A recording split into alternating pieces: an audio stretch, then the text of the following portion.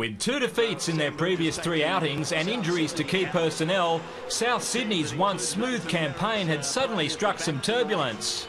After limping home from Townsville, they ventured to Melbourne for the first time since the lesson they received in last year's final series.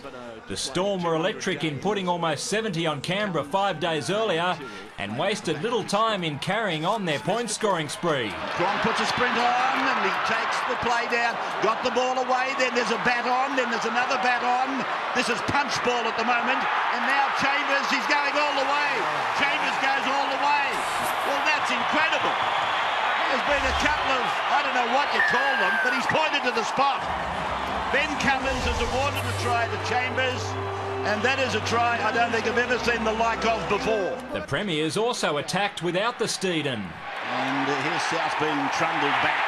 Into the end goal, then they lose the ball. I think he's going to check this. The middlemen may have sent it upstairs with a no-try clause, yet there was no evidence of anything sinister about the way the ball came free, giving Jesse Bromwich his 4th try of 2013. Cameron Smith edged the home side's score along to 14 with a simple penalty goal, although the Rabbitohs weren't the only victims of the Storm skipper's lethal left foot. Oh, there it is again. A bit of friendly fire. Without Greg Inglis and John Sutton, Souths also relied heavily on the boot to breach Melbourne's defensive line. And looking for a T.O. and he's got the ball, and Ben T.O. has gone in to score for South Sydney. That's the one they wanted. It'll be converted from right in front. Ben T.O. stretching out above the pack and pulling it down. So the Bunnies were finally on the board in a bid to grab their first ever victory at Amy Park. And they crept to within a converted try through an early second half penalty goal from Adam Reynolds. Although the halfback had no joy with this crack at the line 3 minutes later that could have levelled things up. Instead, the other number 7 fed his winger a peach of a pass soon after. Here's a chance for Wonga. Wonga steps off his right foot, gets the ball down. That's a try for mine.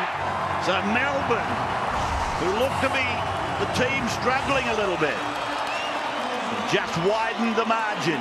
It was somewhat surprising that this one wasn't scrutinised further, but the instant call gave Melbourne more breathing space. And it was followed by further misfortune for the Rabbitohs when Dylan Farrell was taken off in a neck brace after copping the knee of his teammate Andrew Everingham.